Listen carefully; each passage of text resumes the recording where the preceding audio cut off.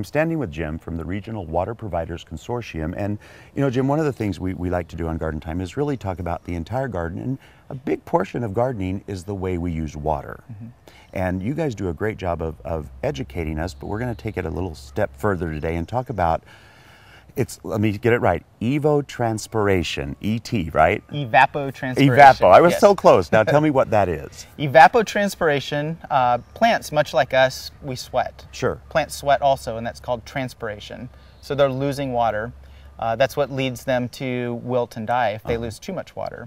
The soil can also evaporate, or does evaporate water, as the sun hits it and wind conditions happen. So the combination of water being lost through the plants sweating out water and the soil evaporating the water is evapotranspiration. And I think so many times we think about the sun, we think about heat, but we forget the wind aspect, which really can it devastates plants if it's really windy, and then you add heat, it can take a lot of moisture from them. Absolutely. So let's talk a little bit then about what different things need, because a lawn needs a different amount than, let's say, a tree or a shrub or any of that stuff. And you've got some ways to measure water that I think is really smart and give us a baseline of how long it takes to get certain amounts of water in our garden. What is this little golden cup here? This little golden cup is a quick and easy way to figure out what we like to talk about is watering in inches of water per week. Yeah. And so when you're setting an irrigation schedule for your lawn or for your plants,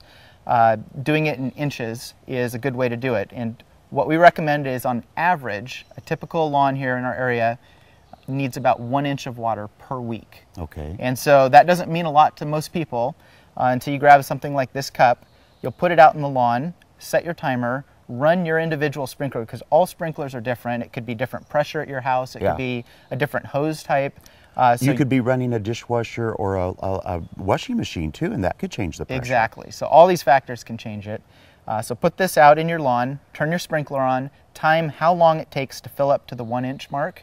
When it gets to that 1 inch mark, let's say it's 60 minutes. Yeah. That would be 60 minutes per week that you would need to run that sprinkler to get your average watering schedule of 1 inch per week. And does that mean that it is you don't have to do it all at one time? Can you spread it out, or does it need to be an hour a week, or can you do like 2 30-minute sections a week? Exactly. Yeah. Okay. So, you know, if you ran on most lawns, if you ran it for an hour, you'd probably just have runoff, and you're not getting that water to go down deep to the root zone where you want it. So break that 60 minutes up into probably like 2 days a week is going to be good. Maybe in the summer you might want to run 3 days a week. Yeah. But typically twice a week at 30 minutes would get you your 1 inch per week. Well, now you have an example here, and let's go down here and look at this.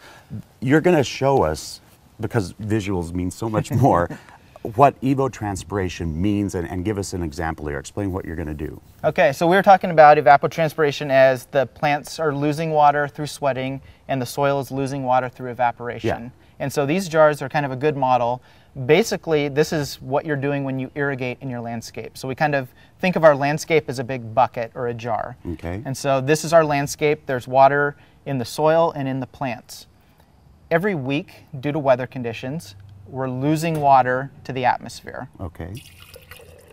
And so we've lost water, and every week when you're irrigating or you're using your sprinkler system, the goal, ideally, is to put back the water that was lost. Okay.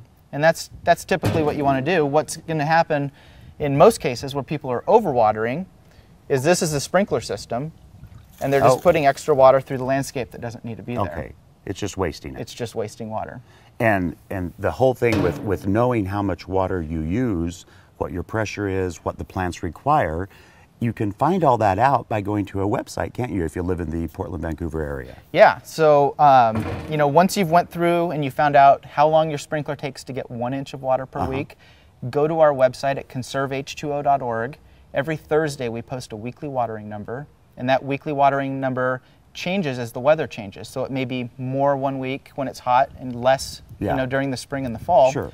At that website, you'll get that number, and you can use that to program or set your watering schedule so that you're not overwatering. So it's just another great tool to help maintain your gardens. Well, you know, we love gardens, obviously. We're Garden Time, but we want you to get the best use of the water that is here, because we love the Northwest. We want it to be green, but we want to use it wisely. So for more information, go to gardentime.tv. We'll click you over to their website, and you can start making your garden beautiful this summer. Thank you so much, Jim. Thanks.